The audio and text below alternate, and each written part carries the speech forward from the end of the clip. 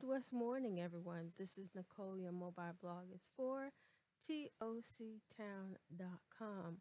Well, it's finally springtime as of next week, and today, for Monday, I wanted to share with you not only a few milestones, but also some media ways that you can start writing pen to paper using spiral notebooks as well as ring binders. And I have my mixed media Canton, which is a 7 by 10.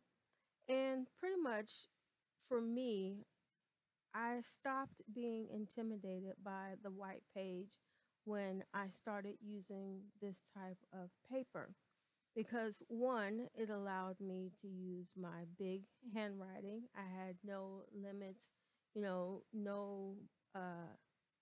boundaries to what I can write, how I could write.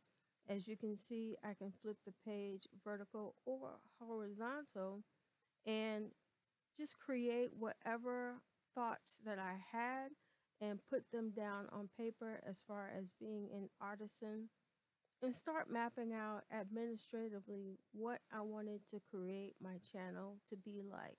As you can see here, I even used some of my previous stationery on another project and used a punch to show the butterfly coming out of a door as if like what was before is now becoming something new.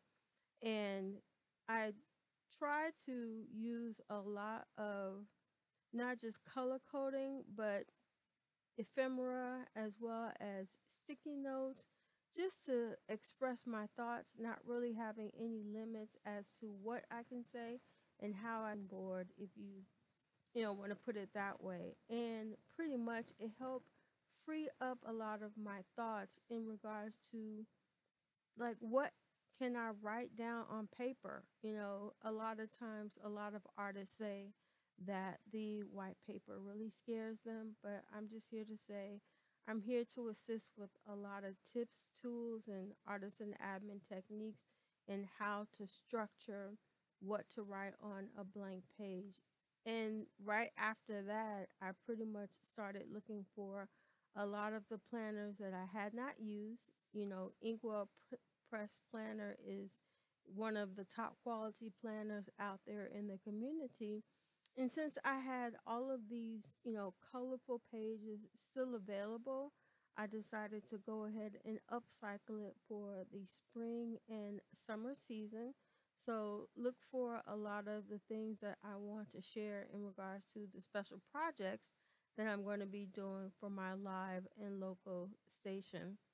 And pretty much, I'm going to be updating it all the way through to the fall. I have that many planner spaces and pages available. So with that, even though it has lines as well as certain colors, I can attribute them to a lot of the fun, festive things that I want to start doing, even this spring and summer season.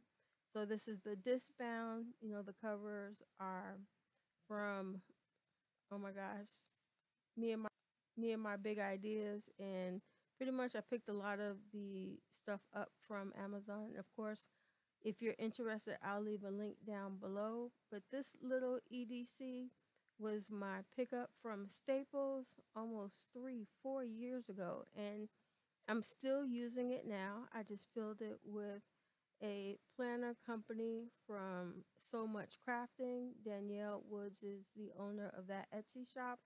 And I just had to fill in with a lot of the quality stationery things that she offers. It's a daily with a grid on the back side.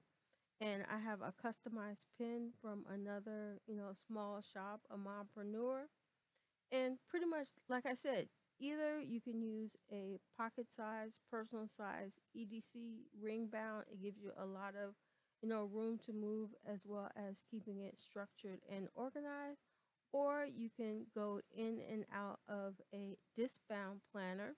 They're a notebook. That way, for the next 30, 60, or even if you stretch it out to 90 days, you have all of your information all in one place in space. It's color coded so you remember which notebook you put it in. But after that is said and done, you're ready to move on to the next step.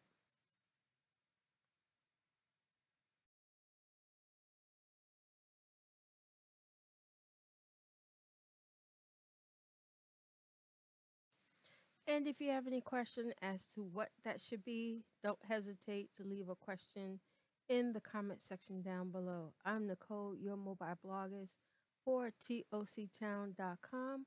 Until we meet online or face to face, be blessed.